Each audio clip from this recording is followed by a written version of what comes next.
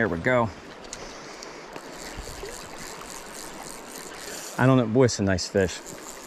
I don't know if you saw what I did there, is I made we have some depth down here. So I made a nice tuck cast. I got my flies to depth right away.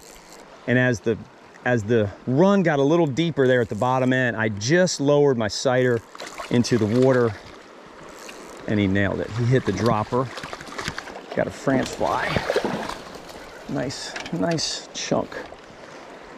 Thank you there, Mr. Brown. Nice 14-incher. Nice fish. So this run right here, it's a little shallow here. Right there, it drops off and gets deeper there. So I fired my bugs over, did a nice tuck cast. My bugs got the depth right away. And because of that, when it got to the far end here, right about there, I was able to lower my rod and dip my sighter into the water, and that fish hit. Had I not tucked it in, if I would have kind of lazily flipped it over there, it would have taken all the way to the end to maybe get to depth. And that's the importance of that tuck cast, getting it over to the rod tip, driving those bugs into the water. And I'm going to show you how to do that here in a moment. The way I like to do a tuck cast is, it's just human nature.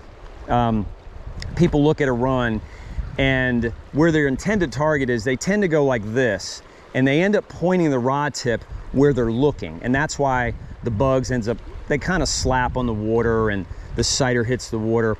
So what you should do, instead of focusing on the run and your target, look above the target, look in the horizon. In this case, you see that kind of bent tree. And what's gonna happen is, so we're gonna look at our run and we have the correct amount of line out.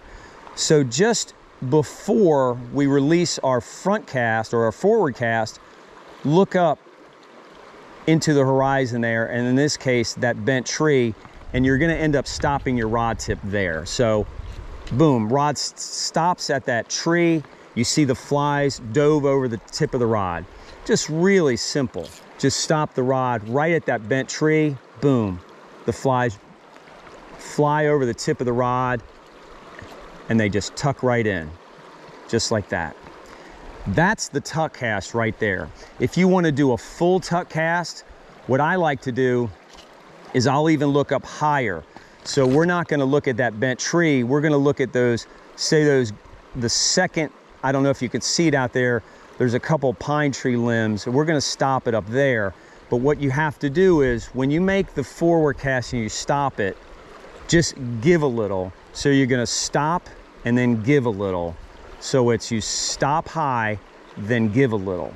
And what that does is the bugs fly over the rod tip, and when they start, they kind of reach the apex and then they start diving down. And the reason you want to give a little is you want to create a little bit of slack that enables your flies to drive to the bottom. You don't want to have any tension in the line because they'll end up pulling back. So once again, we're going to look at that second limb up there, and we're going to do a nice tuck cast. Stop, boom, and I gave. So just stop. You can see how they just, so stop, boom. So stop high, give a little, and the flies just dive right down. Completely unhindered by any tension in the line. So it's stop high, give a little, the flies just go right over and they dive straight down to the bottom. That's it. That's the tuck cast. Real easy. Just stop high, give a little, boom, flies tuck over the rod, drive straight down to the bottom.